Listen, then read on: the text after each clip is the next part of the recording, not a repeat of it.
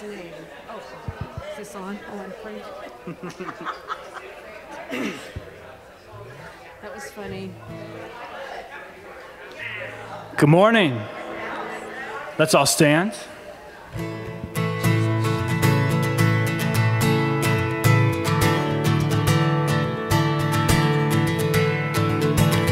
Who breaks the power of sin and darkness, whose love is mighty and so much stronger, the King of glory, the King above all kings,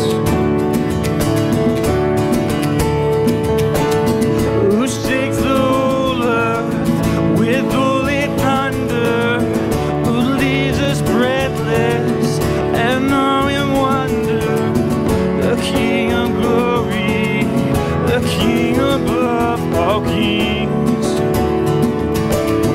This is amazing grace. This is unfailing love, that you would take my place, that you would bear my cross, that you would lay down your life, that I would be set free. Oh, Jesus, I sing for all that you've done for me.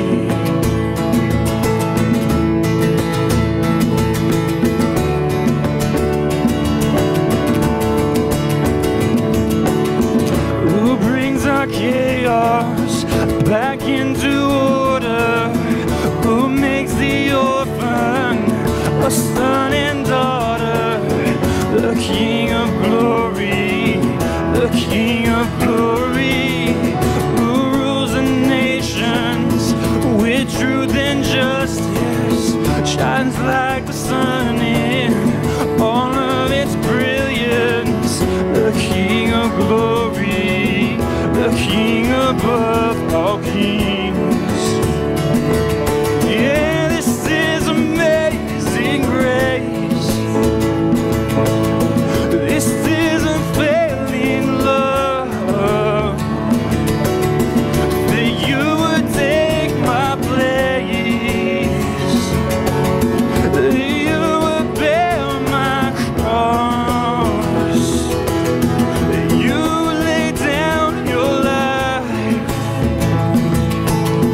that I would be set free. Oh, Jesus, I sing for all that you've done for me.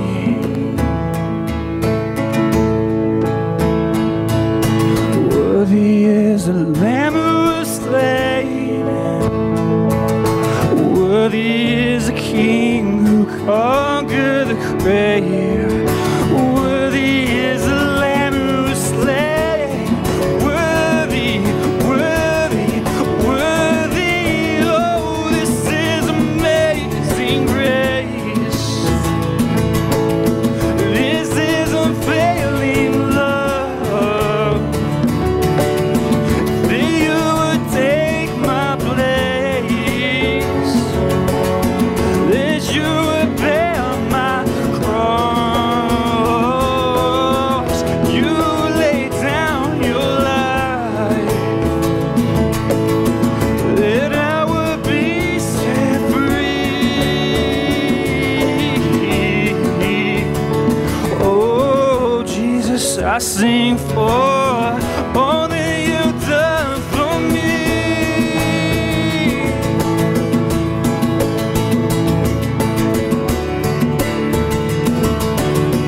All that you've done for me.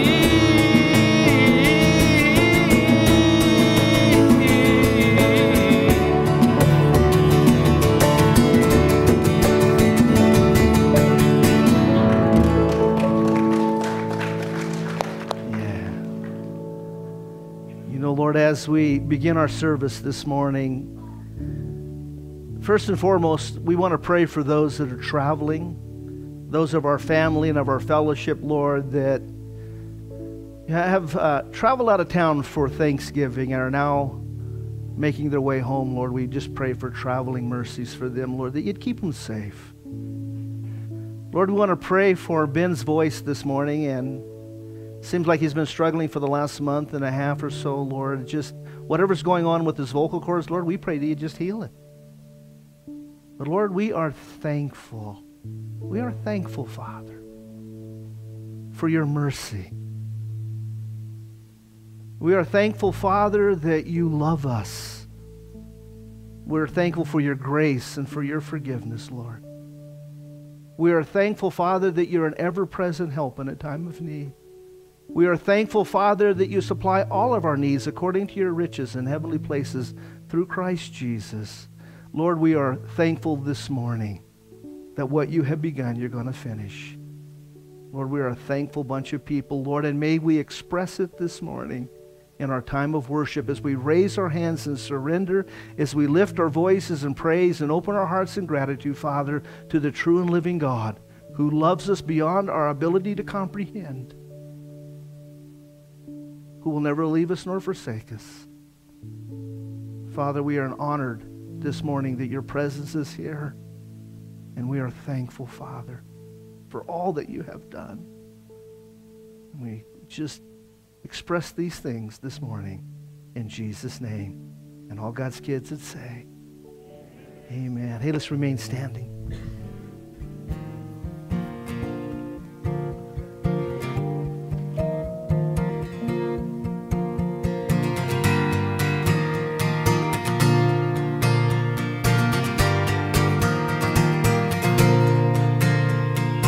Water you turn into wine. Open the eyes of the blind. There's no one like you. None like you. Into the darkness you shine. Out of the ashes we rise. There's no one like you. None like you. Our God is greater, our God is stronger. God, you are higher than any other. Our God is healer, awesome in power. Our God, our God.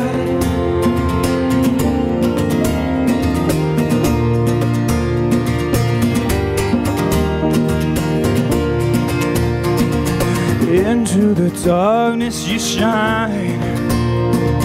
Out of the ashes we rise. There's no one like you. None like you. Our God is greater. Our God is stronger. God, you are higher than any other. Our God is healer, awesome in power. Our God, our God.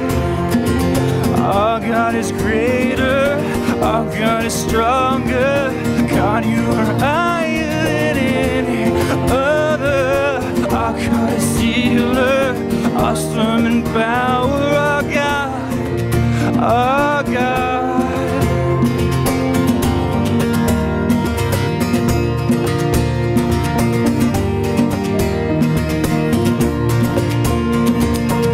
And if our God is for us, then who could ever stop us?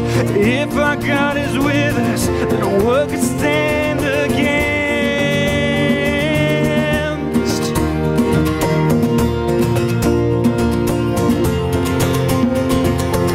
And if our God is for us, then who could ever stop us? If our God is with us, then what could stand against?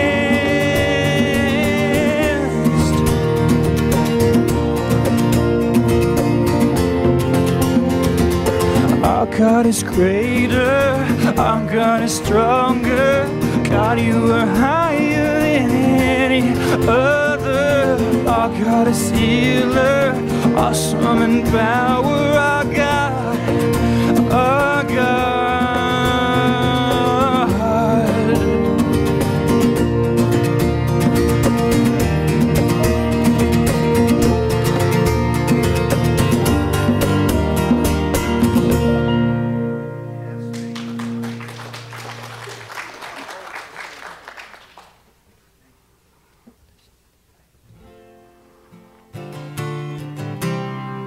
You may be seated. In Christ alone, my hope is found. He is my light, my strength, my song. This cornerstone, this solid ground, firm through the fiercest drought and storm. What heights of love, what depths of peace, when fears are stilled, when striving cease.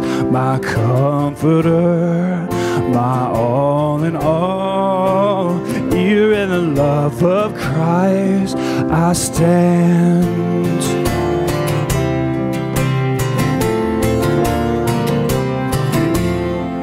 There in the ground his body lay, light of the world by darkness slain, then bursting forth in a glorious day, up from the grave he rose again. And as he stands in victory, since curse has lost its grip on me, for I am his and he is mine, bought with the precious blood of Christ.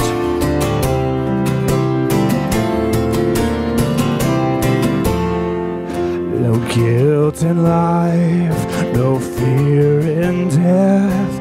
This is the power of Christ in me.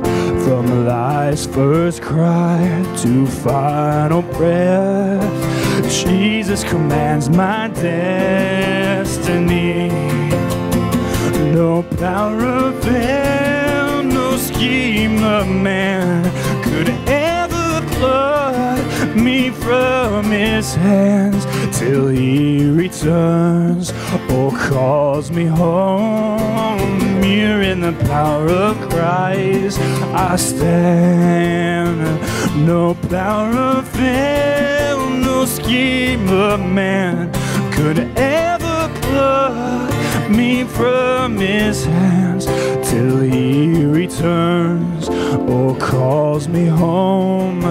Here in the power of Christ I stand till he returns or calls me home. Here in the power of Christ I stand.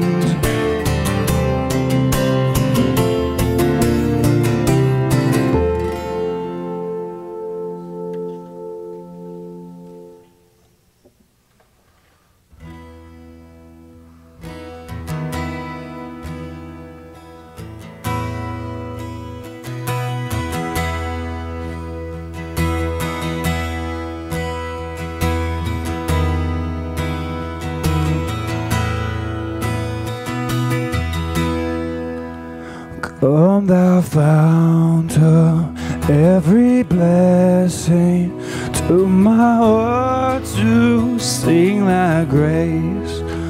Streams of mercy never ceasing, call forth songs of loudest praise. Teach me some melodious sonnet sung by flaming tongues above. Praise thy mount, I'm fixed upon it, mount of thy redeeming love. Come thou fount of every blessing, to my heart to sing thy grace. Streams of mercy never ceasing, call forth songs of loudest praise. Teach me some melodious sonnet sung by flaming tongues above. Praise thy mount, I'm fixed upon it, mount of thy redeeming love. Here there to thy love that's blessed me. Thou hast brought me to this place, and I know thy hand will bring me safely home by thy good grace. Jesus loved me when a stranger, wandering from the fold of God, will to rescue me from danger and oppose His precious blood.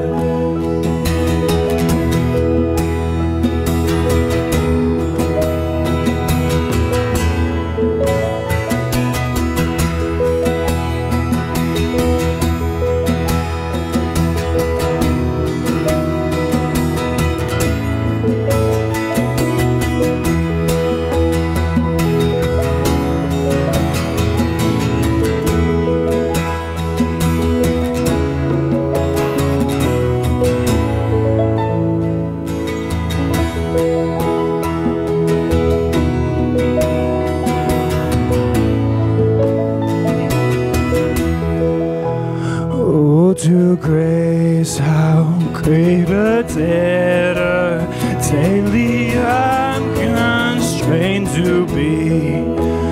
Let thy goodness, like a fetter, bind my wandering heart to thee. Prone to wander, Lord, I feel it.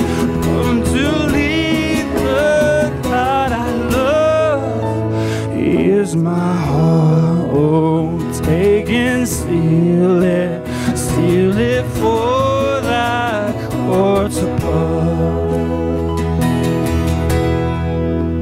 Here's my heart, here's my heart, here's my heart, here's my heart, oh, take and seal it for thy courts above.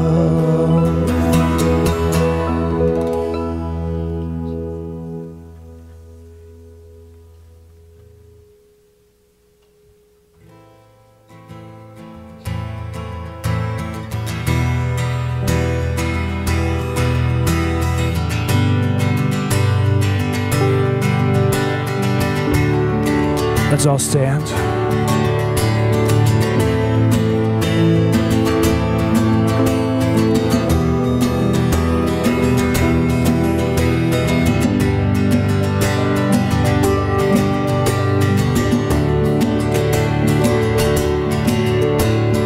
All of creation, all of the earth, make straight a highway, path for the Lord. Jesus is coming soon. Call back the sinner, wake up the saint. Let every nation shout of your fame, yeah. Jesus is coming soon. Like a bride waiting for a groom, we'll be a church ready for you. Every heart longing for our King, we sing. Even so, come, Lord Jesus, come. Even so, come, Lord Jesus, come. There will be justice, all will be new. Your name forever, faithful and true. Yeah. Jesus is coming soon. Like a bride waiting for her groom, we'll be a church ready for you. Every heart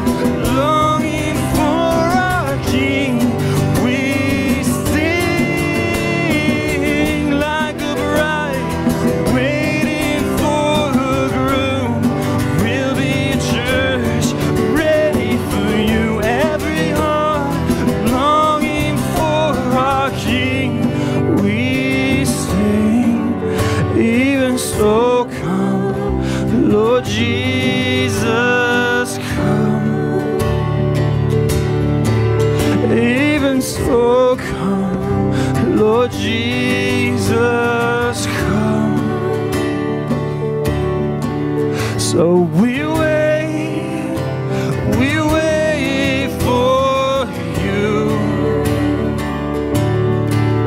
God, we wait, you're coming soon. So we wait for you. God, we wait, you're coming soon. Like a bride waiting for her groom, we'll be a church, we'll be ready for you. Every heart longing for our King, we sing. Even so come, Lord Jesus, come. Even so come, Lord Jesus, come. Even so come, Lord Jesus, come. So we wait for you. God, we wait, you're coming soon. So we wait for you. God, we wait, you're coming soon. Even so come, Lord Jesus, come. Even so come, Lord Jesus, come. Even so come, Lord Jesus, come.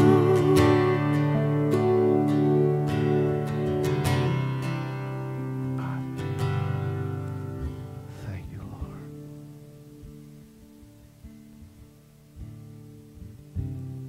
You know, Father, we understand. As you spoke through the prophet Amos, and you declared that you would do nothing until first you reveal those things to your servants, the prophets. And Lord, we do understand from the study of eschatology that we are approaching, and we are in that time, Father, that the Bible describes as the last of the last days. We can see it, we can sense it, we can feel it. The world knows it. Madison Avenue knows it. Hollywood knows it. They've been producing films about it. Lord, we know that. And Lord, it is a time that we need, Father, to be about your business. You've told us that we need to labor while it's yet light, because darkness comes when no man can labor. And Lord, as we're going through the holiday seasons where family members are going to get together, and many times, Lord, we have family members who aren't believers. Father, give us a great boldness and a sense of urgency to be about your business and to share, Father, our faith, to share your gospel, your good news, Father, because it is good news. We're not religious here at Gold Country Calvary Chapel. Never want to be religious. We have a relationship with the one who made us and the one who calls us by name, who loves us infinitely more than we could ever understand. And his love toward us it's amazing. And so, Father, help us to share with others the hope that we have in you, Lord. And of course, Lord, we lift those needs of the fellowship before you. There are a number of people that are homesick that have called, and we pray for them, and Jim and Susan are among those. High fever, whatever's going through this flu and cold season. Lord, we want to pray for Ben. He's been struggling with his voice, and maybe has a cold in his vocal cords or whatever, Father. We thank you for his faithfulness to be here Sunday after Sunday, irregardless of how he feels or how his voice sounds, Lord. And you honor faithfulness, and we pray, Father, that you'd heal his voice. Lord, it's the gift that you have given him to minister, Father, to you and doing that to us. And we pray for healing.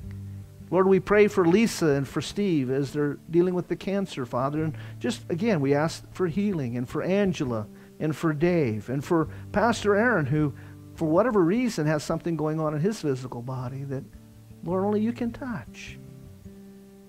Again, we pray for those of our fellowship, of our family, because this is more than just a church that we attend. This is a family. We are brothers and sisters in Christ who, Lord, you have joined together. You have placed us in this body as it has pleased you, Lord. And many of them are traveling, Lord, and we do pray during this season. Very dangerous to be on the roads with the weather and just the weirdos, Lord. And we just pray, Father, for safe travel, that you bring them back home quickly and safely, Lord. But Lord, above all things this morning, even if I'm struggling with my voice, and whatever's going around is going around, but above all things this morning, we thank you, Father, for your mercy and for your grace. Because, Lord, we understand that by our performance, we fall so short of your glory. And that by and through the works of the law, we could never be saved. But we thank you this morning that your grace is sufficient and that your mercies are new every morning. We thank you this morning, Lord, by an act of your authority, you have declared us to be righteous. And you impute that righteousness to us every moment of the day. Lord, that's what we're thankful for this morning. And in the Thanksgiving season, we are very thankful, Father, that we're your sons and your daughters, we're your kids. And we thank you for it in Jesus' name. And all God's kids would say, amen. Hey, spend a few moments greeting one another before you settle back into your spot this morning.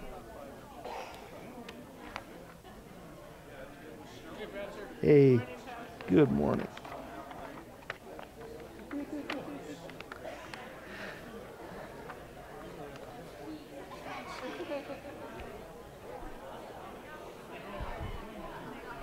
Man, I got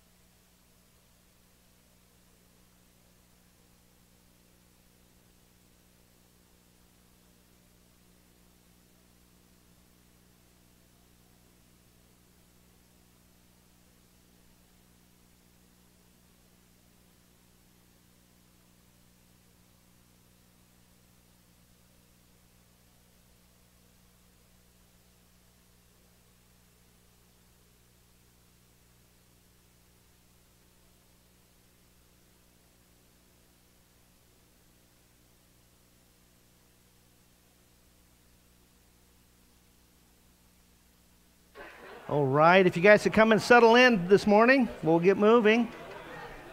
Got a lot going on. Okay.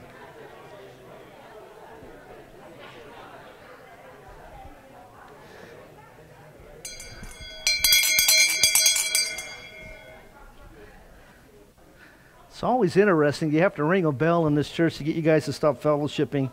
You know, I've often thought, when we get to heaven, what is Jesus going to have to do at the marriage supper of the Lamb to get Gold Country Calvary Chapel to go sit down? I don't know. Maybe sound the trumpet again or something.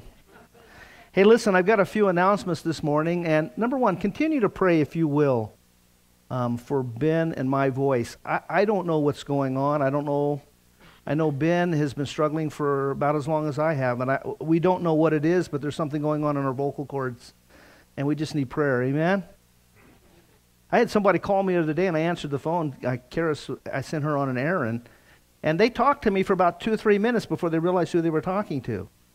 And they were trying to tell me, give Pastor Mike a message, and I'm talking to them, and finally they said, oh, this is you. Yeah, it's me. Well, you don't sound like you. Well, pray. So be praying for us. Whatever's going on will be done. Amen?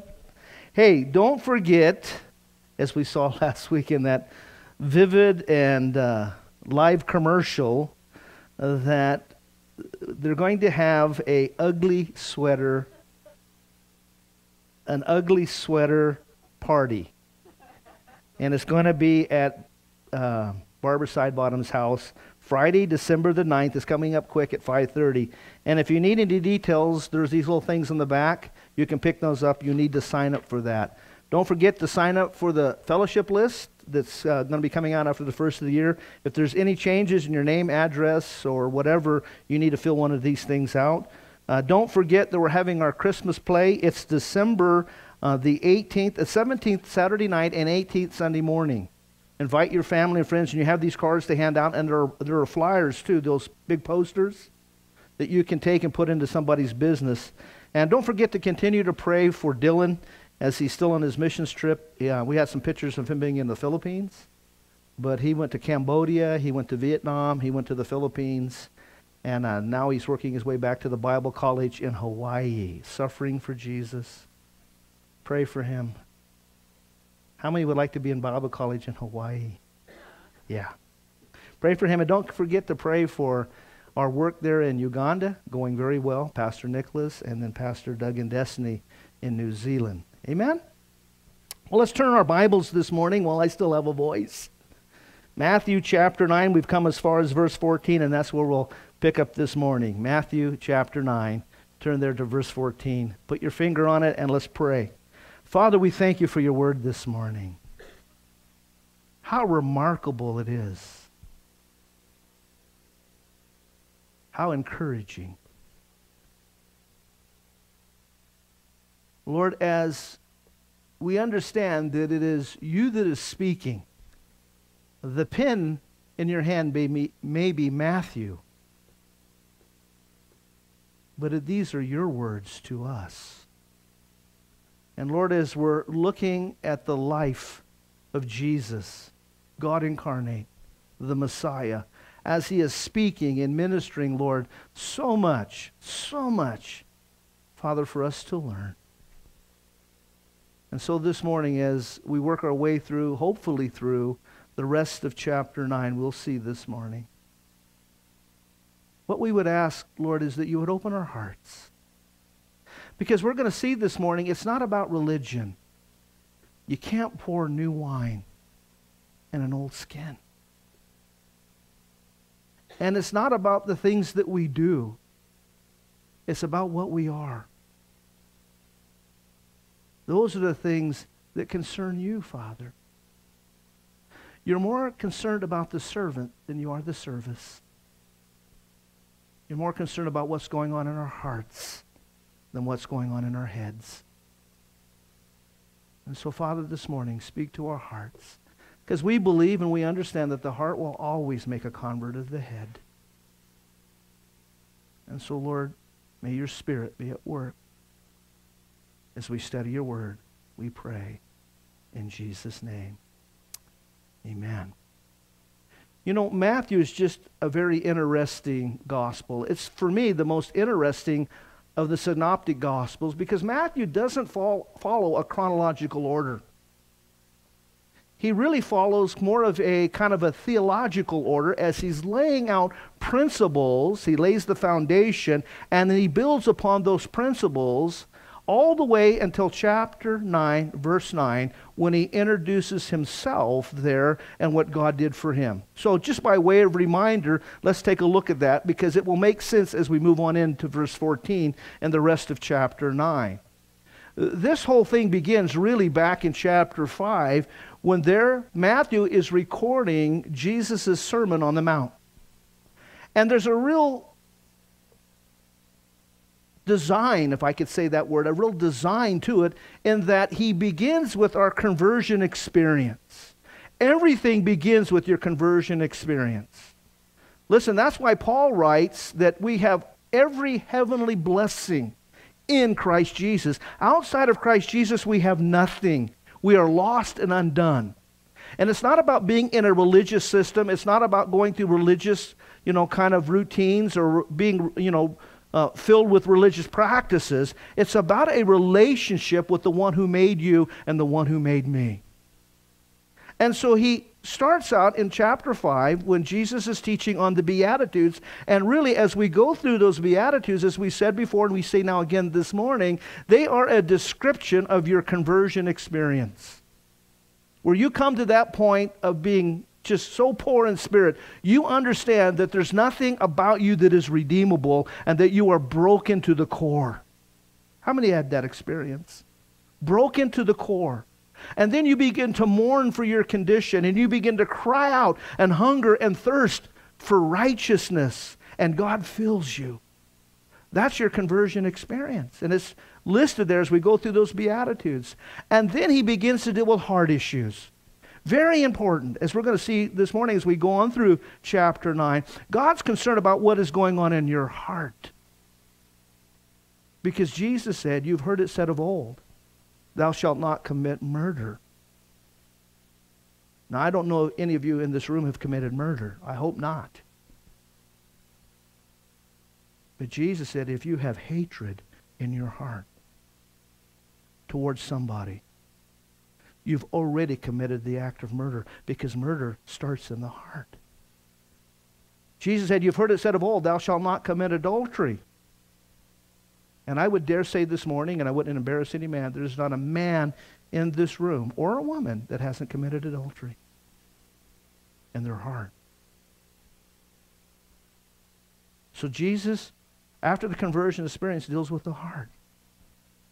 And then he deals with the attitude, judge not, lest you also be judged, for with what measure you judge, you will be judged. He deals with our attitudes. Then he moves on to our priorities. Seek ye first the kingdom of heaven and his righteousness, and guess what? All this other stuff will be added to you.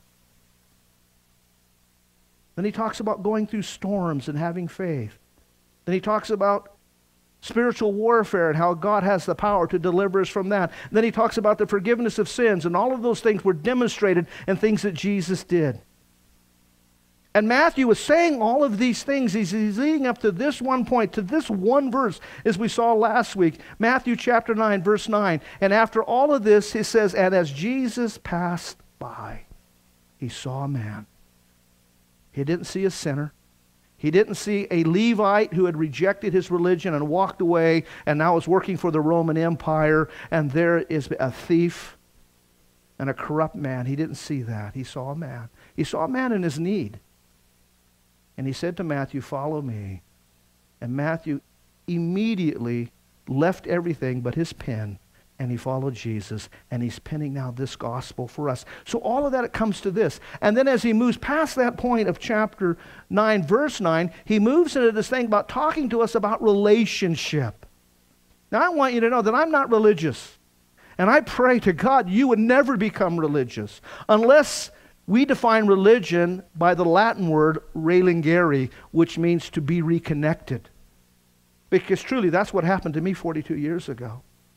The one who made me, the one who sin had separated me from, because I was conceived in sin. I was born in transgression, as David declares. Do you understand that you're a sinner by nature and by choice? You came into this world broken. You came into this world fallen. You came into this world with a sin nature that, listen, by no causation of your own, you got from Adam, the first man who brought sin into the world, and death reigned because of that sin. And we came into this world a mess, would you agree? And we proved that we had a sin nature by our choices. And we made our life a greater mess, would you not agree? Until that moment, when God touched our hearts, not our heads. It's not an intellectual exercise. It's God Almighty reaching into a man's heart and touching something so personal and so deep and healing the wounds. That's why Jesus, quoting the Shema in the Old Testament, said, what God wants from you is that you should love Him with all of your heart. And that heart would make a convert of your head, then your mind, and then with all of your strength, with everything that is in you, you should love the Lord your God. And I'll tell you, when you understand what you were outside of Christ and what Christ has done for you, what God was willing to sacrifice for your redemption, for my salvation, for your salvation, man, your heart should be filled this morning with gratitude and thanksgiving. 42 years, I still marvel at the grace of God. I'm still blown away that God would save me, because you know what? I wouldn't have saved me. I marvel in the fact, and I did this morning, getting up early and praying, I marvel at the fact that God loves me, that God wants to spend time with me. Not only does He love me, He likes me. That's the more incredible thing to me. The Bible declares that God is love, so He can't do anything but love. I know that He loves me. In fact, He loves the world. He loves every sinner. But you know this morning, guys, listen, gals, He not only loves you, He likes you. Now, let me ask you a question. You spend time with people that you like, correct? Now, you just went through a season where you had to spend time with people that you may not have liked. How many? Don't raise your hand. Had that experience. You know, you just tolerate, you know. If I can get through this meal, if I can just keep putting food in my mouth and not say anything and just, you know, not create any more controversy in my home, and if I can just get home. Yeah, some of you had that. Some of you had that experience. But you know, God likes you. I know that's hard to believe. He likes you. He likes spending time with you. But you say, I'm a mess. That's right, you are. But you're His mess. And love covers a multitude of personal offenses. God sees you through the lens of His love. And He likes you. Matthew is coming to this realization because he had walked away from religion. You remember in Mark's gospel, and again I think it's in Luke's gospel, his name really was Levi, the son of Alphaeus, which meant that he was schooled in the school of Levi's. He understood the word. He was practiced in religion, and he served in the temple, or would have, until he walked away because he saw the hypocrisy. And he seeks into the lowest depths of becoming a publican. And Jesus passes by, and He looks at the man. Doesn't look at his sin, doesn't look at his failure. He sees him, and he says, follow me. And Matthew follows him. And the rest of the discourse, as we come now to chapter 9, verse 14, is going to be about relationship, listen carefully, and not religion. So, we read there in verse 14, then came unto him the disciples of John. Now this is John the Baptist, the forerunner of Jesus. This is the one who preached repentance. Get ready, because the Messiah is coming. John the Baptist was the last Old Testament prophet and the first New Testament prophet. How can you say that, Pastor? Well, in this wise. He was the one who spoke of the Messiah that was to come, and yet he was the first one to point to him and say in John chapter 1, verse 29, and again in verse 36, "Behold the Lamb of God who takes away the sin of the world." Something is happening. Notice very careful on the pages of Scripture as we move from the Old Testament to the New Testament, because the Old Testament is the New Testament concealed, and the New Testament is the Old Testament revealed. The promised one from Genesis chapter 3, verse 15, that would crush the serpent's head and bruise his heel in the process. The Redeemer, the Messiah, the rescuer of humanity, who was promised back in Genesis after the fall, has now arrived. John declared him, "Repent, make straight the way, because the righteous one is coming, the anointed one is coming, the Messiah is coming." And as he preached that, finally the time came when he could point to the one. This is extremely interesting, and it should be extremely important for you and me, because he pointed at the one that didn't just cover our sins, because that's what the Old Testament did. All of those sacrifices that we've been studying about as we've been working our way through Leviticus, and now as we're going into Numbers and all the types and shadows, that was the forerunner. Those were images of what Christ was to fulfill and to accomplish. Under the Old Covenant, your sins were never forgiven. They were never removed. They were covered. The word there is kofar. That's the word for atonement. When you would sin, you would take down a sacrificial lamb to the tabernacle and later to the temple. And there, as you put your hands upon the head of that sacrificial lamb and you would confess your sin, the priest would slit his throat and it would take the blood and offer it upon the brazen altar for your sins. And you would at that moment, because of that animal sacrifice, your sins would be covered, not removed.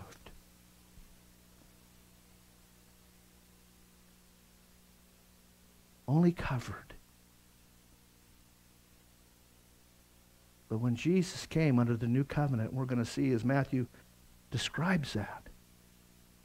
Your sins, my sins this morning, listen to me very carefully, are not covered. It's not that he took the sacrifices of lambs and bullocks and covered your sin.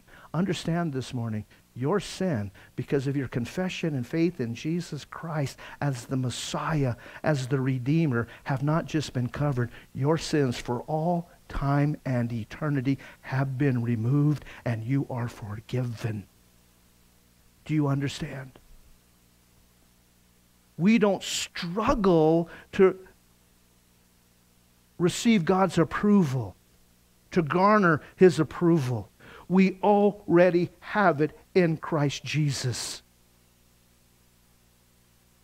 You not, or shall be someday redeemed. You are redeemed today. Your sins past, your sins present, your sins future have been forgiven. The blood of Jesus Christ has washed you and I completely clean. We are not religious. We have a relationship through Jesus Christ with the God who made us. And we now can approach that God through the blood of His Son, through this new and living way. We can come right into the very holy of holies and receive help and mercy in a time of need because of what Jesus Christ has done. That's what Matthew is declaring. That's why 38 times he will say, "It is fulfilled." 38 times. In 28 verses, he's going to mention the fulfillment of prophecy. This is the one that we serve. The followers of John, his disciples, only understood, get ready, the Messiah is coming. And they only heard the preaching of repentance. And thus you need to fast and mourn for your sin. So the disciples of John come to Jesus and say, and they ask a question, why? And it's a good question. Why do we and the Pharisees fast often, and your disciples don't fast at all? What's up with that? Why are we fasting, John's disciples, as he preached repentance, and that we should mourn, and we should be in grief for our sins, and we should fast, and we should pray? Why do the Pharisees fast, and yet your disciples, Jesus, don't? And Jesus gives a very interesting answer. You could read past it glibly and not understand it completely. But he doesn't talk about action. He talks about attitude. He talks not about the work of the hands, but the work of the heart. Watch what he says. Very interesting. And Jesus said unto them, verse 15, can the child of the bride chamber mourn as long as the bridegroom is with them? But the days will come when the bridegroom shall be taken, and the idea is by force, from them, and then shall they fast. Fasting is an interesting principle.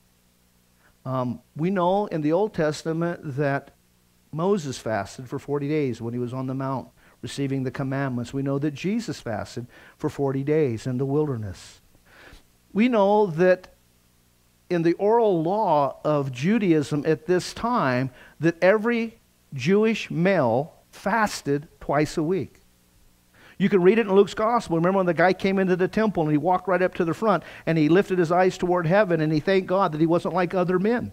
And then he listed his accomplishments or his religious actions. And one of those things he said is, I fast twice a week. Monday and Thursday was the tradition.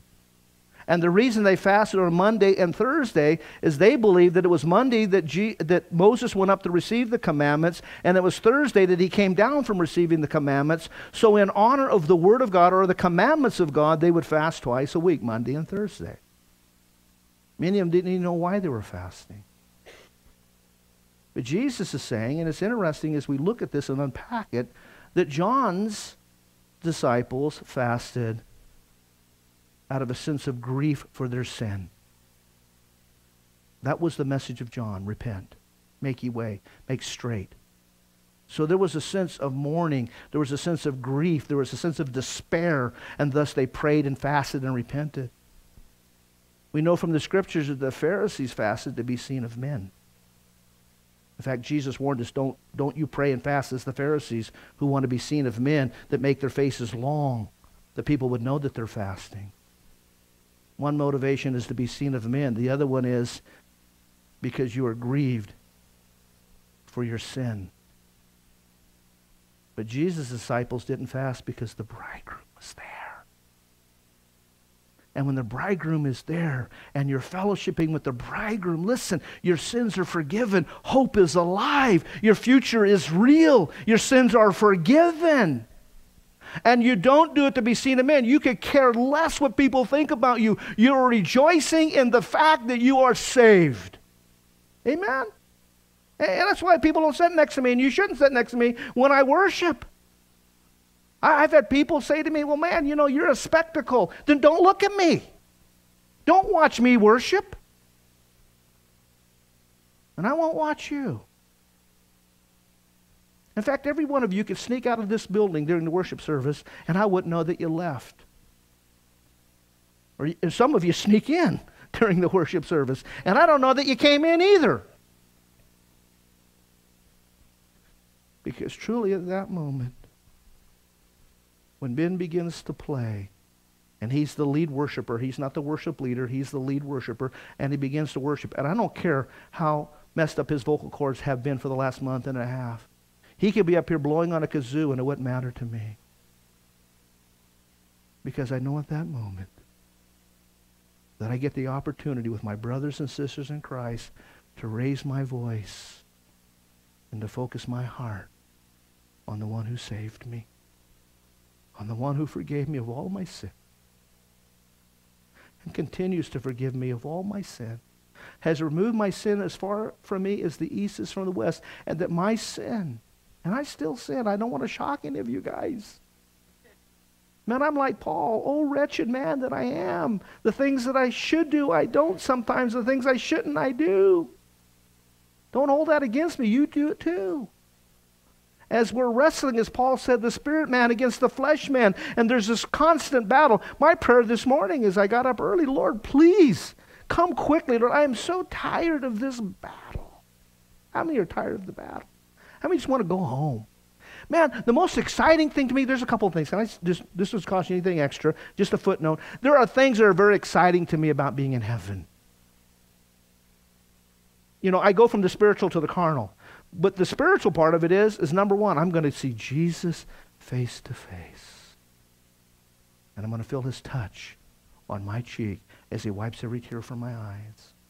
And I'm looking forward to that moment when he calls me son. The second thing is when I look down and I realize that I'm faultless. I get a new body, and I'll never have to repent again. Sin will no longer be an issue, because the only thing about sin is this flesh, and I'm going to find the zipper one of these days and unzip this earth suit. My soul and spirit is going to go be with the Lord, where I get a new body like unto his, and I will be completely free of any sinful activity or any sinful influence. Can you say amen to that? Wow. And I'll even say it backwards when I get there. Wow. What an amazing thing. And then I can eat angel food cake at the marriage supper of the Lamb, all I want, and never gain a pound. I get a mansion that's already paid for. No more sweat of the brow. No more death. No more pain. The former things are done away with. Heaven will be a wonderful place. That's why Jesus said, man, you want to make sure that you make it. To the extent that if your eye would offend you, pluck it out. If your hand offends you, cut it off. Do whatever is necessary to make that place your home. It'll be that amazing. It'll be that remarkable. And that's what Matthew has latched on to. This relationship. And he says, listen, can the people of the bride chamber mourn when the bridegroom is there? I'm going to tell you, I've been around this church long enough, 22 years now, that I've done enough weddings, and I see what goes on at weddings. I see how giddy the mother of the bride is and all the stuff that's going on weeks in advance for preparation. I have the meetings. They tell me how they're going to tear this place apart and fix it all up with just some odd looking. And I see what people dress in. Are you kidding? You wouldn't wear those dresses ever again but to a wedding. Why? Some of them are gaudy and just extremely, I better be careful, but you know what I'm talking about. And the excitement, and I mean the night before when we're doing the wedding rehearsals, man, you can hardly get people to calm down to get, there's an excitement in the air. I've gone through 4 of those. And the very first one, there was such an excitement. And the wedding day finally came, and I'm in my tux, and I walk out of my house, and no kidding, I trip down the stairs and fall down in the tux. And I'm thinking, do I have holes in the knees? I'm having to go back in and clean myself up. I couldn't hardly function on my first daughter's wedding. And we get there, and the excitement, and then the wedding starts, and the ceremony is so beautiful, and then we move over to the reception, and it's so beautiful, and man, we're eating, and people are fellowshipping, and we're having a great time, and we're rejoicing at Doug and Destiny's wedding. And then finally the time comes when we all have to walk outside. And this man is going to take my daughter away. I had to endure it with Doug. I had to endure it with Ben. I had to endure it with Brad. I rejoiced with Micah because finally somebody liked him enough to marry him. That was amazing to us. But one day he says, the bridegroom will be taken from you. And I'll tell you, for a week I went into mourning. I understand what he's saying. We don't fast now. Jesus is saying, our disciples don't fast now because I'm with them. And in his presence, the psalmist said, his fullness of joy at his right hand are pleasures evermore. I will tell you, if you are depressed or if you're discouraged, if you're going through a dark time, it's because you're not spending enough time with the one who is the source of all joy. In his presence, there's fullness of joy. At his right hand, there are pleasures evermore. That stuff just seems to dissipate. And that's what he's saying. But the time will come when they will violently take me from them, and then they'll grieve, not for their sin, but grieve for that moment. See, that's the yearning. That's the longing in our hearts, is it not? Come quickly, Lord Jesus. Even so, come quickly. The cry of our hearts is, Maranatha, Maranatha, Maranatha. Lord, we long for that moment when you fulfill that promise that you gave in John's Gospel chapter 14, because you said, let not our hearts be troubled. You're going away to prepare a place for us. And when that place is done, and I think, man, I'm hoping, I'm praying that the last nail needs to be driven, that the last picture has to be hung, that the final touches of the paint are going on. If that's what it looks like, I don't care. Jesus said, I'm coming back for you, that where I am, you might be also. That's the blessed hope. That's the promise. That's what our hearts yearn for. I'm going to tell you, if your heart's not yearning for that, you're too connected with the world. Can I say that again? If every breathing moment that you're awake, there's not a consciousness of maybe today, could today be the day that Jesus comes again for me? I long and yearn to be in heaven. I long and yearn to have the new body that knows nothing about sin. I long and yearn to look into the face of the one who saved me, the one who loves me, who's been gracious and merciful to me, beyond my wildest imagination, who rescued me, who put hope when there was no hope, to feel his touch, to realize there will be no more sin, no more death, no more pain. Man, if that's not in your heart, and you're just coming to the services, then you're religious. And Jesus is going to deal through that with Matthew. I pray that God owns your heart, and he owns your thoughts and your passion. 42 years ago, I set my compass on heaven. And I'm living. I want you to know today, and you ought to be living. We're living for one point yet in the future when Jesus comes for the church. Amen? Now, some will call you escapists. Really? Do you want to be here? When we read about the things in Revelation, man, what is messed up with you? I've had people come, well, you're just an escapist. Yeah, I am. You should be too. Have you read about the 7 seals and the 7 bowls and the 7... Have you read about those things? I don't want to be here. But that's not the reason why I long for heaven. It's not to escape the things that are coming upon this planet. And I'm going to tell you, the scene is being set for those things. I want to go to heaven because my Savior is there. And he already owns my heart. And I'm tired of failing him. Amen?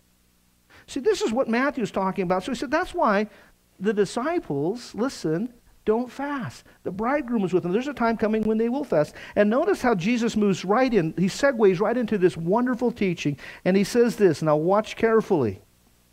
He says in verse 16, no man putteth a piece of new cloth on an old garment. For that which is put into it fills it up, and it taketh from the garment, and it rents and is made worse. What he's talking about is that new piece of material doesn't stretch. It is not as pliable as the old. If you sew a new piece on and it shrinks when you wash it, it tears away from the old garment and it rents it. And what is Jesus saying? I didn't come to patch up a religious system. Now, there are people today that are patching it up. I call them veil menders. You say, what in the world is a veil mender? You remember when Jesus died on the cross? It is recorded that the foundations of the temple split, and the veil, which was 40 feet high, in the temple was thicker than a man's hand. It rent from the top to the bottom. And for the first time, the Holy of Holies was exposed. That's God's invitation. Because no longer would there be anything between God and man, between his presence and you and me. And historians tell us that you could hear the sound of that veil renting throughout all of Jerusalem. As from the top. Notice from the top. God himself renting it from the top to the bottom. and the Ark of the Covenant and the mercy seat and the cherub. And God's presence was now exposed to common man. That's him inviting us into his presence. No more the religious system.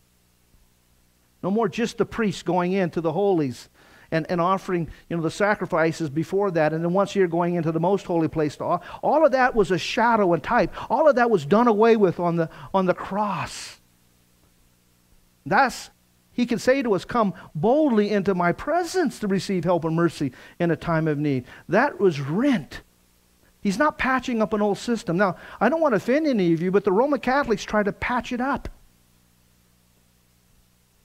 And they instituted the priesthood. And you got to go to a priest in a little booth and confess your sins, and he'll take your sins to God. And they still have Jesus on the cross. And they still believe in transubstantiation, where literally the wafer becomes the body of Christ and the wine becomes his blood, because they don't understand that through that one sacrifice, once and for all, the sins were forgiven, and we've entered into a new covenant, not with the priesthood. We have a high priest. We have a high priest. And we can go boldly to him. I don't need to go to a man or to an earthly priest. I don't need to go through religious rites and rituals to garner God's pleasure. It's already mine. You say, well, you're kind of hard on the Roman Catholics.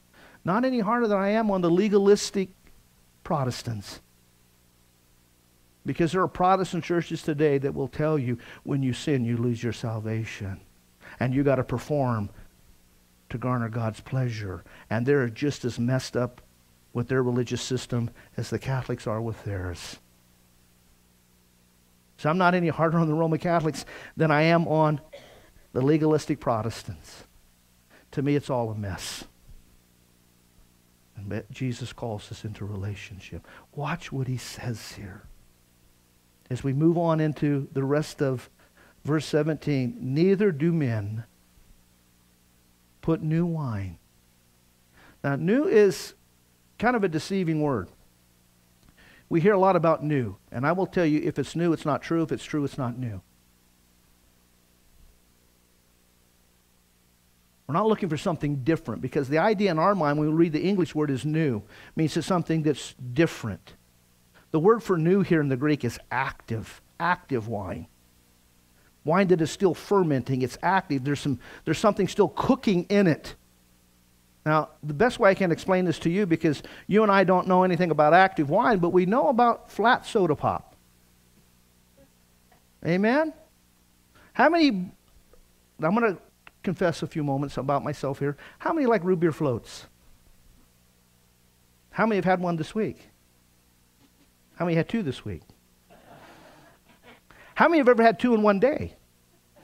How many have had two in one day in the last week? You can tell. I like root beer floats. And when my wife gets ready to go shopping during the week, I always ask her, can you get me, just get the cheap vanilla ice cream, the big tub. I don't know how many gallons are in it. It lasts about 4 days. But whatever it is, and get me a liter of mug root beer. Every time she asks, can I get you anything at the store? Ice cream, mug root beer.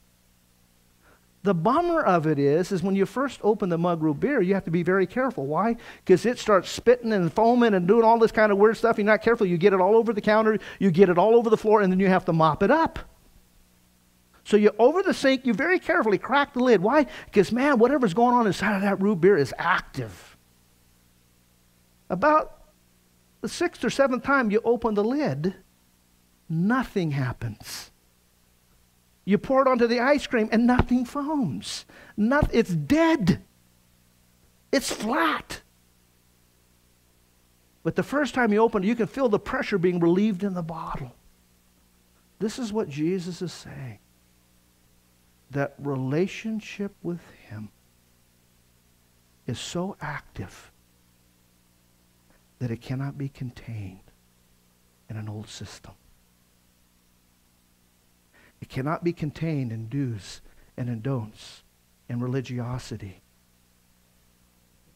because it's living. My heart 42 years ago got touched by a living God.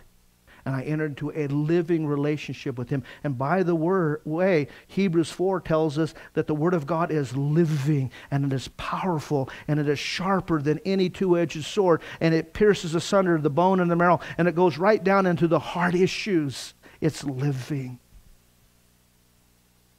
The Old Testament and the New Testament are God's words to us, and they are living. And then you are filled with the life-giving Spirit, the same Spirit that raised Jesus from the dead. You and I are filled with the Holy Spirit. And what he's saying is there ought to be something cooking in you. You better not be flat and just in an old skin, an old system. He's saying, man, there ought to be something cooking in you. You and I are filled with the Holy Spirit. Man, we are blood-bought and blood-washed. Listen, we have the living Word of God, and we are living before a living God. He has made us alive. And there's something cooking in us. There's a passion. There's a relationship. There's a yearning. There's a longing. There's intimacy. Man, I am not religious if it means what I see about religious people. I have the true and living God living in me. Amen? That's what we're talking about here. That's what Jesus is talking about. He's talking about a living relationship where your sins have been forgiven you, where you have been cleansed by the Messiah, where your name is written in the book of life, where He's filled you with His Spirit, where He calls you a son and a daughter. And He knows you by name. He knows your thoughts before you think them. And all He says to you, love me with all of your heart, mind, soul, and strength, because I love you that way too. And it's a love relationship that He calls us to. Matthew, after he mentions his conversion experience, his call of Christ to follow Him, having been disillusioned by the religious systems of the world and having left it and become one of the greatest sinners, he now follows Jesus. And he records John's disciples coming to Jesus and saying, why do we fast? And why do the Pharisees fast? And why don't your disciples fast? Well, how can you fast? How can you be in mourning and grieving when you understand you've been forgiven and you're with the bridegroom? And then Jesus said, I've not come to patch up an old religious system. In fact, that old religious system won't be able to contain what I'm about to do, because your sins are no longer going to be covered. They're going to be removed. And the Spirit's not going to be out there somewhere. It's going to be living in you. And you're going to be regenerated. Two scriptures I want to read to prove this point. We read in Hebrews chapter 1. They'll put it on the screen so you don't need to turn there. Hebrews chapter 1, the first 3 verses are remarkable to me. The first time I sought to study the book of Hebrews in preparation to teach it, it took me about 2 years to get through it. It's probably one of the most remarkable books in the New Testament because it is a bridge to the Old Testament. Really, I believe Paul being the author. I believe Paul wrote 14 books of the New Testament, and this was one of them. People have argued the point whether Paul was the author or not because of some of the way the language is. But I want to tell you, I don't argue that because I think that Paul wrote it in Hebrew and Luke translated it in Greek. And that's why some of the Pauline flavor is lost, because he's writing to Jewish people. Paul had a longing for the Jewish people to understand the gospel. But he begins this book in an incredible way. He bypasses all of the greetings and all of the defense of him being an apostle, and he simply gets to the point. He gets to the point right after chapter 1, verse 1. Watch this. It says this, God. He just begins with God. Everything begins with God. God, who at sundry times and in divers manners spake in times past unto the fathers by the prophets, Old Testament, has in these last days, and listen, by the way, that doesn't mean last days as though the Lord's returning soon. It means the last time that God is going to speak. You have the Gospels, Jesus teaching. You have the epistles, people explaining what Jesus taught. And you have Revelation, the revelation of Jesus Christ. The New Testament's all about Him. That's why I love Matthew 38 times. It is fulfilled. And he says this, watch carefully. Hath in these last days spoken unto us by his Son. The message was so important. The sacrifice of a perfect man was so needed that God sent his Son, whom he had appointed heir of all things, by whom he made the worlds. He's the creator. Who being the brightness of his glory, the absolute Shekinah glory of God, Jesus is equal to that because he's the second person of the Godhead. The expressed image of his person. You want to know what Jesus looks like? I mean, God looks like. You have to look no further than Jesus. Upholding all things by the word of his power. Colossians tells us that everything is held together because he chooses it to be held together by the word of his power. When he had by himself. Please read that. Did you help in this process? No. When he had by himself purged our sins.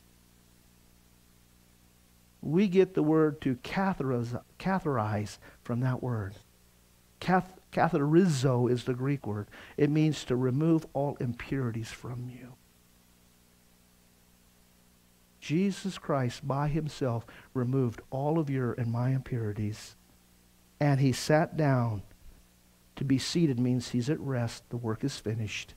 He sat down at the right hand of the majesty on high. That's what Jesus did for you and me. Let's take a look at Titus chapter 3. That's why we're not religious. Because the work has already been done.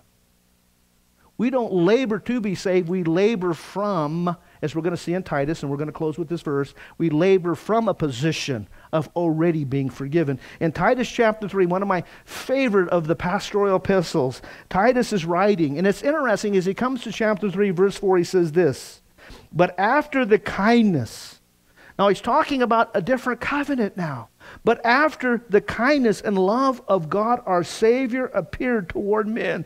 How did it appear? In the life of Christ. Up until that point, you had religious systems. You had sacrifices that only covered your sin. You had a system of religion. But no average person was ever filled with the Holy Spirit. The Holy Spirit from time to time would come upon kings and come upon prophets. But it was easy for that same Holy Spirit to leave. That's why David cried when he sinned, "Take not your Holy Spirit from me," because there was the possibility of the Holy Spirit leaving David. Never with you and me. Because the promise in the new covenant is, I will never leave thee nor forsake thee. What a remarkable thing. Now listen carefully.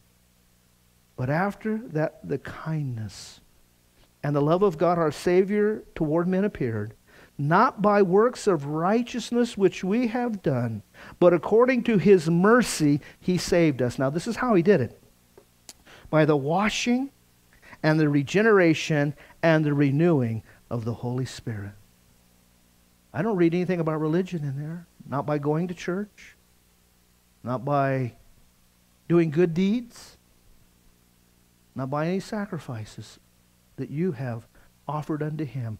But he offered the ultimate sacrifice for you. Now watch this. Which he shed on us abundantly through Jesus Christ our Savior. That being justified, circle that word. It means to be made just as though you never sinned. Can you believe that? Do you understand this morning when God looks at you? He doesn't look at you the mess that you are. He sees those things that are not as though they already were. He sees you through the sacrifice of his Son. He sees you perfect. Thus we read in Romans chapter 4, he refuses to put sin on your account because of what Jesus Christ has done. Then he moves into chapter 5 of Romans and says, having been, past tense, justified by faith, you have peace with God. God will never be angry with you again. Not only do you have peace with God, you have hope in God, and you have a standing in grace, wherein you rejoice, you see. According to mercy, he saved us by the washing and the regeneration and the renewing of the Holy Spirit, which he shed on us abundantly through Jesus Christ our Savior. Now, being justified by his grace. You're already saved. You're already justified. You're already accepted in the beloved. Now, we should as heirs according to the hope of eternal life, we should be faithful. This is a faithful saying. We should affirm these things constantly, that we should believe in God, that we might be careful now to maintain good works. Religion has the tail wagging the dog.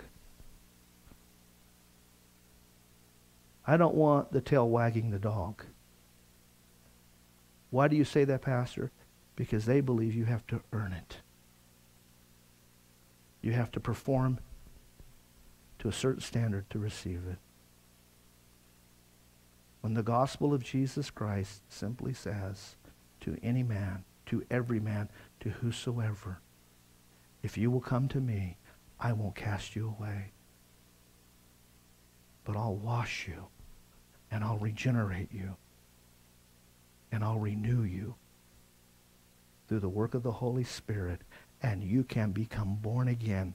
And at that moment, I will remove your sin from you as far as the east is from the west, never to be brought before you again, because I took your sin and put it upon my Son, and he paid the price. When he said it was finished, he meant it was finished, to telestai.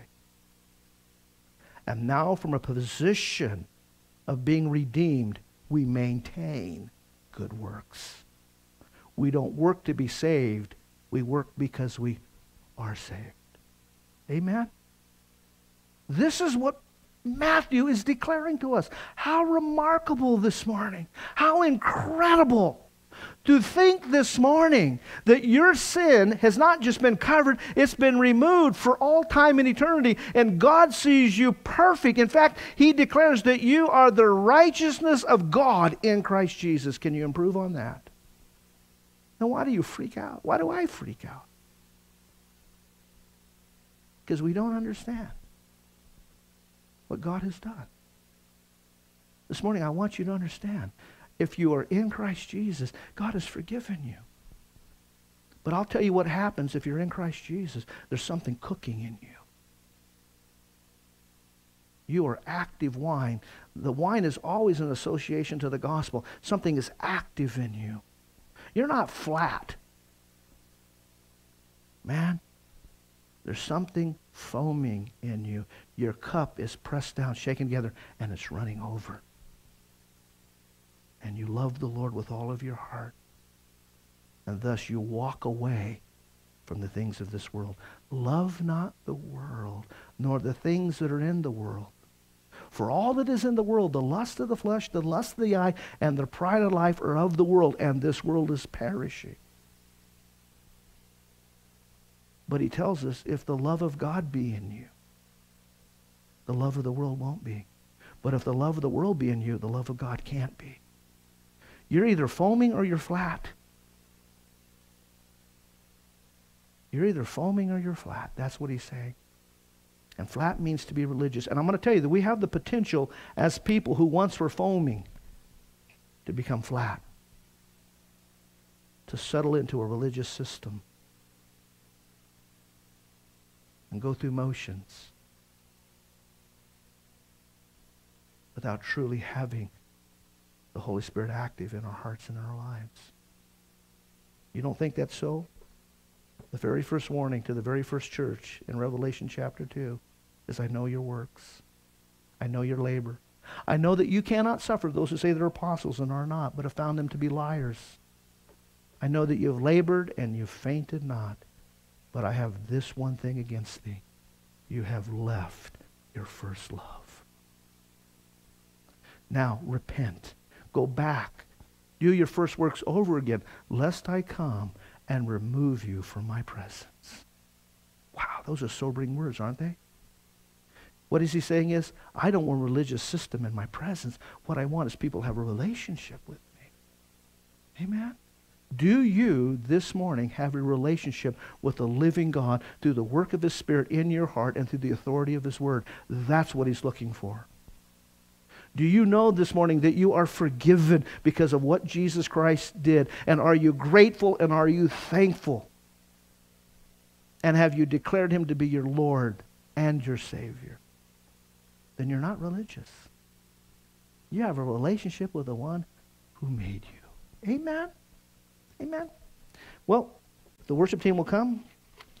Ushers as well. We're going to have communion this morning. If you can, let's stand. I know that some of you can't, and that's okay to be seated.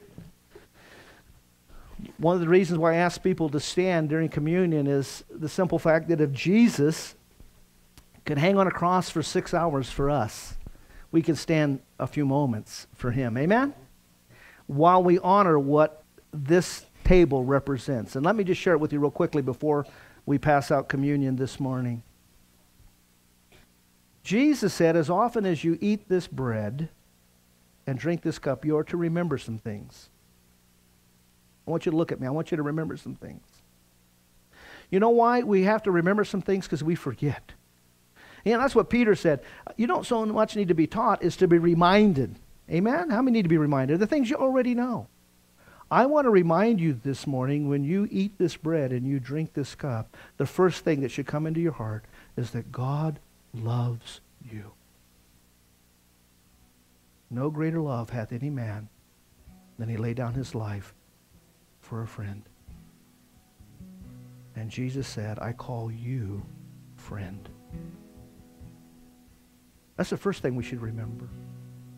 The second thing we should remember is that through the sacrifice of Jesus Christ, through the shedding of his blood, through the stripes that he bore, you and I are saved. The price of our sin and the punishment of our sin has already been paid. And you this morning and I this morning, we're forgiven. We're not only loved, we're forgiven. Amen? And the third thing we should see here is the sacrifice. The Father gave his Son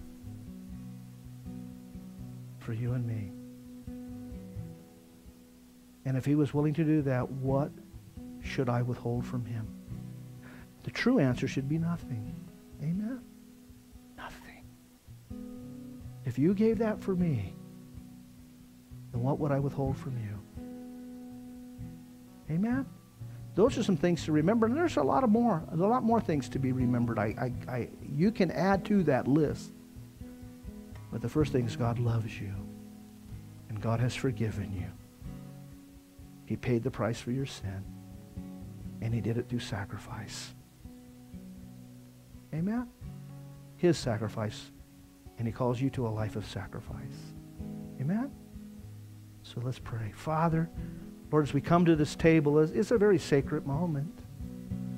We don't believe that the bread and the blood literally transform into your blood and body.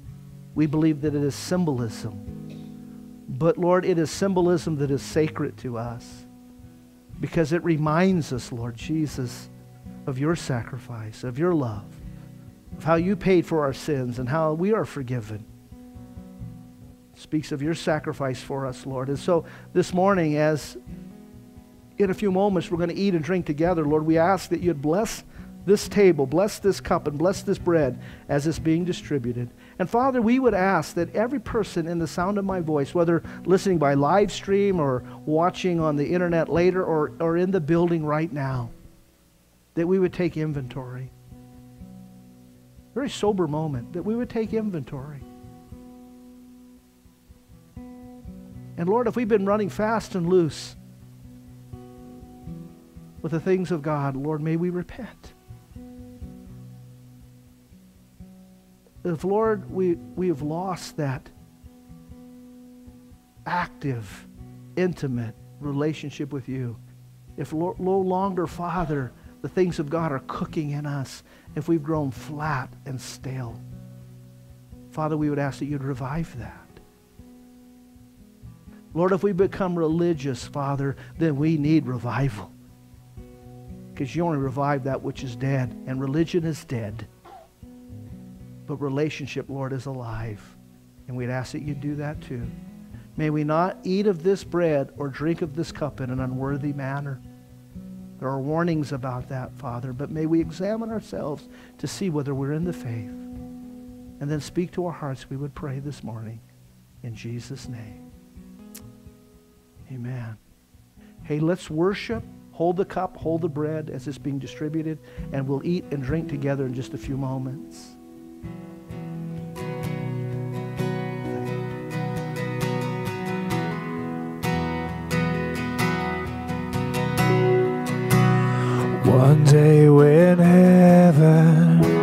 was filled with His praises. One day when sin was as black as could be, Jesus came forth to be born of a virgin, dwelt among men. My example is He. The Word became flesh and light shine among us. His glory revealed. Living He loved me, dying He saved me, buried He carried my sin far away,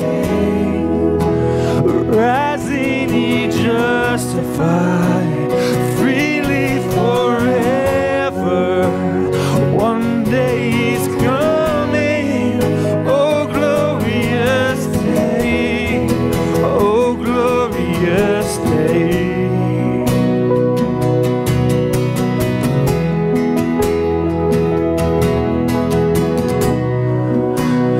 One day they led Him up Calvary's mountain.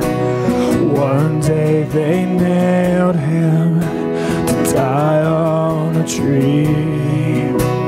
Suffering anguish, despised and rejected, bearing our sins, my Redeemer is He. Hands that heal nations stretched out on the tree, and took the nails from me. Living He loved me, dying He saved me, buried He carried my sin far away, rising He justified, freely forever. One day is coming, oh glorious day, oh glorious day.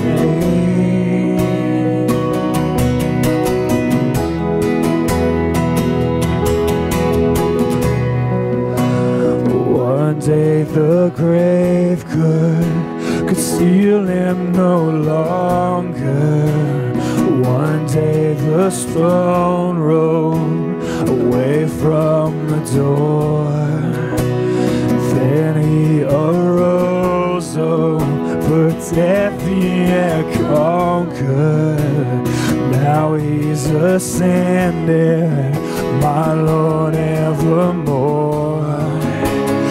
Death could not hold Him, the grave could not keep Him from rising again.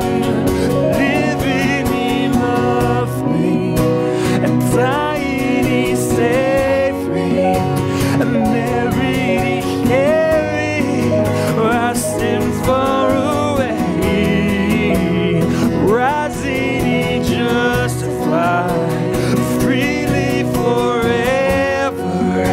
One day He's coming, oh glorious day, oh glorious day, oh glorious day.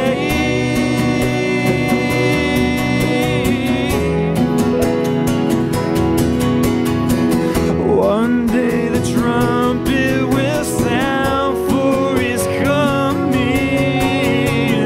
One day the skies with His glory will shine.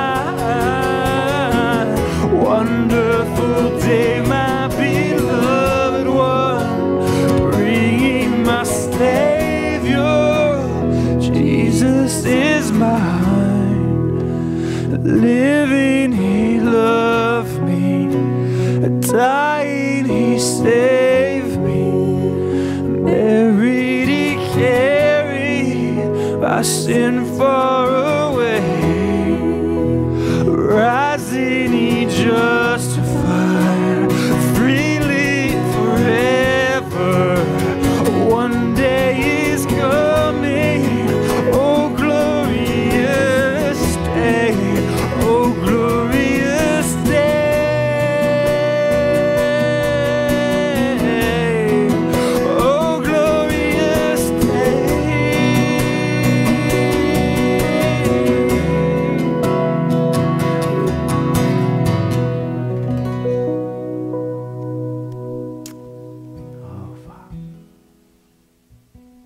at every eye, look this way just for a moment.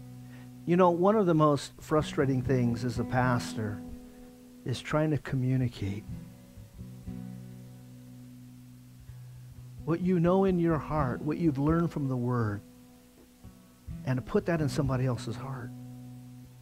I don't want to put it in your head. I don't care what you know about Him if you don't know Him. Because to know Him is life. And I hope this morning what was communicated is that Jesus loves you. And if you confess Him as your Lord and Savior, He has forgiven you. And He's removed your sin. And He will never bring it before you again. And all He wants is a relationship with you. Jesus said, my sheep hear my voice, and they follow me. That's all He's after. That's all He's after. One of the most beautiful pictures in the Scripture is in Jude, verse 24. Small, little epistle, one chapter. But in verse 24, one of the greatest truths you'll find in all of Holy Writ is declared to us. Because it tells us one day, Jesus is going to put His arm around us. He's going to walk us right into the very throne room of God, and He's going to introduce us to the Father. Can you imagine? And He's going to say, God the Father, I want to introduce to you Mike Warren. Mike Warren, God the Father. And at that moment, Jude declares, I'm going to look down. And I'm going to realize I'm wearing a garment that is so perfect and so pure that was purchased by Jesus Christ, that I'm standing in the presence of a holy God, and I'm not being consumed. And not only am I not being consumed, I'm going to look down and realize that I am perfect. And I love that Jude says, with exceeding joy. Amen. And then Jude breaks out into this doxology. He just can't help himself. Unto the only wise and true God. Only God could have done that. Be honor, glory, might, and dominion, and power forever and ever. Amen. Amen. That's who we serve. We don't serve Calvary Chapel. We don't serve Gold Country Calvary Chapel. We don't serve any religious system. We serve the true and living God through His Son, Jesus Christ, who paid for our sins, who brought us out of this darkness into this marvelous light where we could have a relationship with the God who created all things, who now lives in us, who's washed us and forgiven us, and who bids us every morning, come into an intimate relationship with me. Bring your heart before me, and I'll fix the issues of your life. I'll make a promise to you. If I ever become religious, I will step out of this pulpit and I'll go sit down. But I'm still in awe, 42 years later, that God saved me. An amoral, drug-abusing, hateful, stubborn, rebellious young man. But in a nanosecond, He changed me forever. Oh, I wish I could say that I've been faithful as He's been faithful to me, but I haven't. But He never stopped loving me, and He's never stopped calling me. He's never given up on me. He's never told me, change your name, pack your bags, and leave. In fact, in those moments of failure, I hear even the most kindest of words. Get up. You can do this. I'll strengthen you. Amen. That's our Savior. Father, we thank you this morning for what this blood and what this bread or body represents. It represents the greatest gift we could ever receive. Now, Lord, we just went through Thanksgiving, and we ought to be thankful. And we're going into Christmas where we're going to celebrate the birth of our Savior. Lord, this morning we are thankful. We are thankful that you saved us. We're thankful, Lord, that we are forgiven. And we understand it's through the blood and the body that was broken of Jesus Christ. And Lord, as we eat and drink this morning, Lord, we're going to eat and we're going to drink with the knowledge that we are already forgiven, and we stand in grace. And your grace is sufficient, and your mercies are new every morning, and there's never going to be a time that you're not going to love us. In fact, you even like us. You call us sons and daughters. And Lord, for all of that, we thank you this morning. And we honor you by partaking at your table as you told us to do. And we do so in Jesus' name. Amen. Let's eat and drink together. Thank you, Father. Thank you, Jesus. Thank you, Father.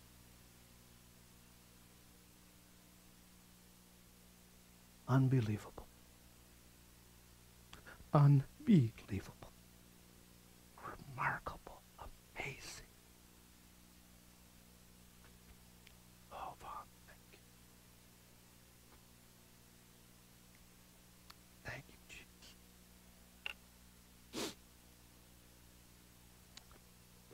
I love you, Lord. I lift my voice to worship you. Oh, my soul, rejoice. Take joy, my King, what you hear. Let it be a sweet, sweet sound in your ear. Ladies only.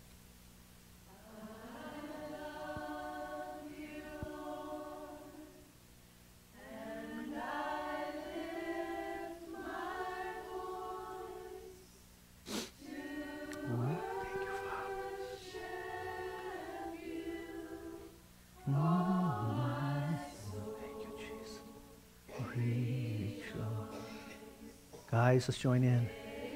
Joy, my King, in what you hear. Let it be a sweet, sweet sound in your ear. Oh, Father, we thank you this morning that we are yours and you are ours. That you are our Father. And we've been made sons, not like Jesus, so to speak, the only begotten, but we've been grafted in. We've been adopted. We are still sons and daughters of the Most High God. And we thank you, Father, for all those things you've done for us. But most of all, Lord, we thank you that you have cleansed us. You have washed us. You've regenerated us and renewed us in the Holy Spirit, and that we are born again. We thank you for the blessed hope. And Lord, the cry of our heart is, come quickly, Lord Jesus. Man, we are tired of living in this cesspool. We want to go home. And Lord, you don't even have to finish the mansion. Hey, we'll help you. Just come get us. We pray in Jesus' name. And all God's kids would say, amen, amen. God bless you guys. You're dismissed to fellowship.